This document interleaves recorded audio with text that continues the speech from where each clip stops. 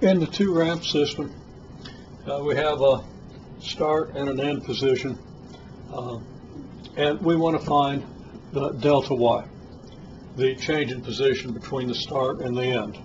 Due to friction losses, delta y at the end will be lower than delta y at the start, assuming that this is the starting position from rest and this is the ending position at which the ball comes to rest.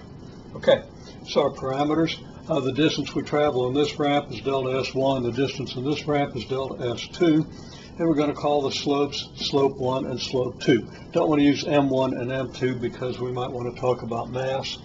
A is another frequently used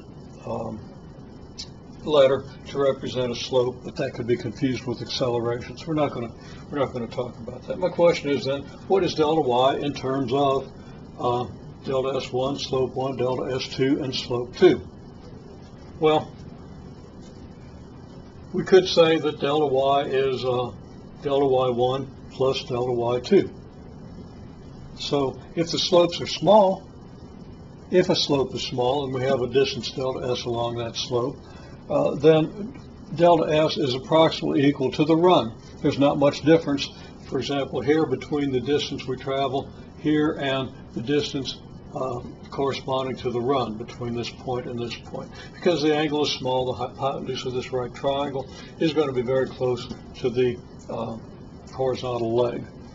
And so again, if slopes are small, delta S is approximately equal to the run, and delta y, which is the rise, is then the slope times delta S.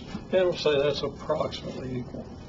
And that's a very good approximation for angles below 10 degrees or slopes below 0.1.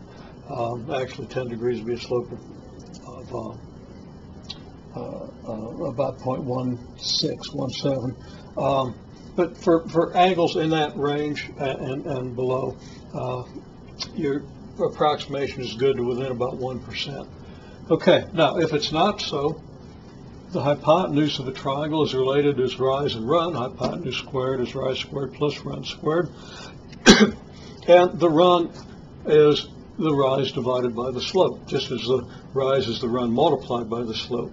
The run is the rise divided by the slope, so the hypotenuse squared is equal to rise squared plus rise over slope squared. And if we factor out the rise squared, we get the rise plus times 1 plus 1 over slope squared is hypotenuse squared. The rise then is the hypotenuse times slope squared over the 1 plus slope squared to the 1/2 power, the square root.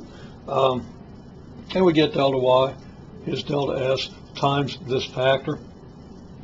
And we can take the square root of the slope squared. We easily simplify the equation to this. So if we do have slopes that aren't small, we would want to do this. We'd want to use this expression. In this case, though, we're just going to use the small slope approximation.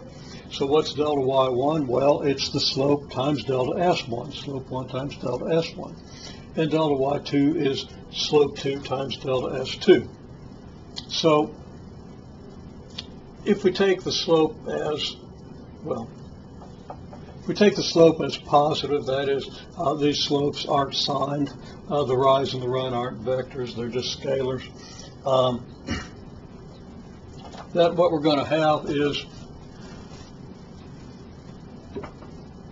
the delta y1 is going to be negative, so we're going to have negative slope 1 times delta s1, delta y2 is positive, we're going to have slope 2 times delta s2, and we're going to do the y2 minus the y1.